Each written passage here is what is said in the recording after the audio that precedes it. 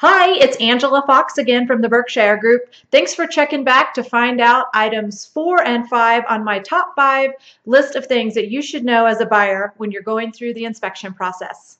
The fourth question I want to answer is, what should I ask for from a seller after I do my inspection?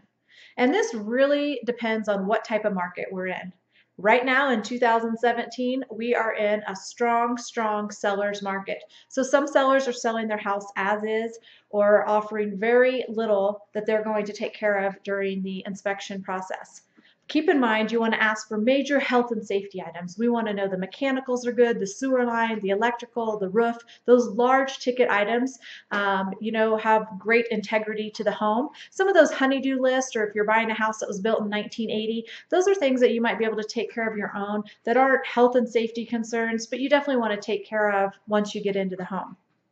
And last but not least, how can the seller respond to your inspection request? So if you're using the contract to buy and sell in Colorado, there's 3 ways that the seller can respond to your inspection request. The first way is they can say, absolutely not. I'm not fixing anything on the list. The good thing is you still have the right to back out of the contract, protect your earnest money, or you can move forward because maybe the inspection findings weren't that worrisome to you, and so you can move forward with the contract. The second way that a seller can respond is say, I'm going to fix everything exactly as you have it written on your list, and I'm going to fix everything that you've asked for. The third way that a seller can respond is what's called an alternate resolution. So what this means is maybe they're going to agree to fix items A and B and C on your list, but not item D and E. Or maybe they're going to offer a credit to allow for you to take care of those expenses or those repairs after closing. So they're not going to fix anything, but they're going to offer a $1,000 credit to you to have those repairs done later.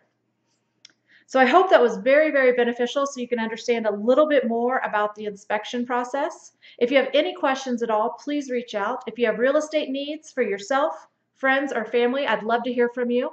Again, it's Angela Fox with the Berkshire Group, and you can reach me at 303-246-6629.